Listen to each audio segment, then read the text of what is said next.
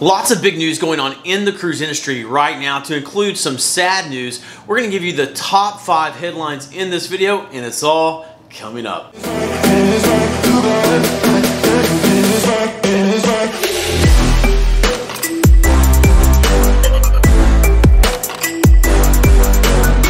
Welcome to the Travel Scouts. My name is Jason, and we are your cruise information channel.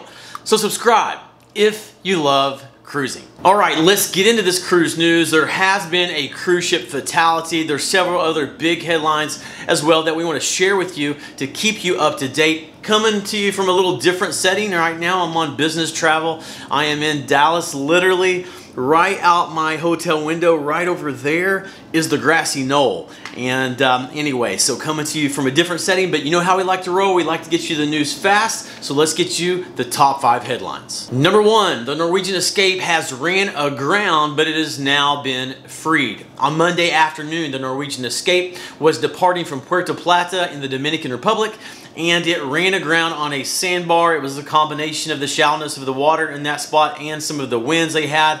They were stuck there for hours throughout the afternoon and into the evening. It was sometime after midnight when the tugs that were trying to assist the cruise ship were able to get it free. My understanding, all the news we can find as of now and the reports we're receiving from people that are on board is that there's no known damage to the ship that we're receiving right now, and other operations just continued as usual. And no one was hurt, so that is a good thing. Number 2, the CDC has lowered the travel warning level for cruising.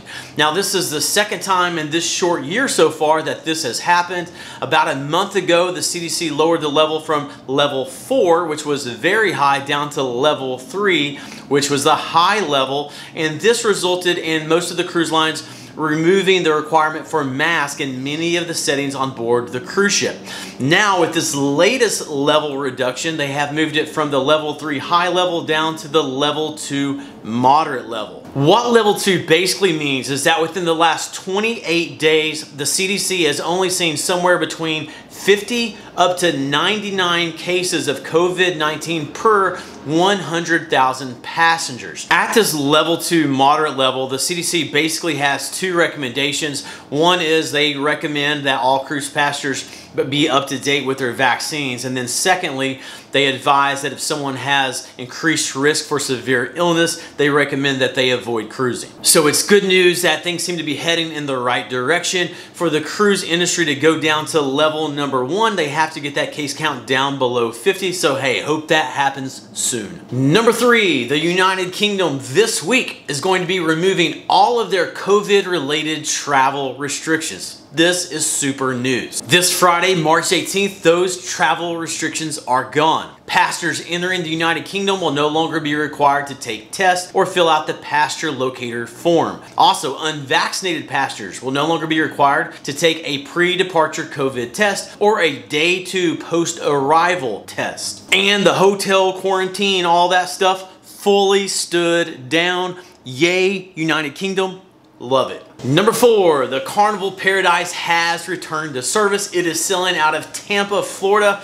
That was its home port before COVID-19 came around and all that mess up came. And it has now joined the Carnival Pride, which started sailing out of Tampa in November. So hey, that is the 22nd ship in Carnival Cruise Line's fleet to return to service.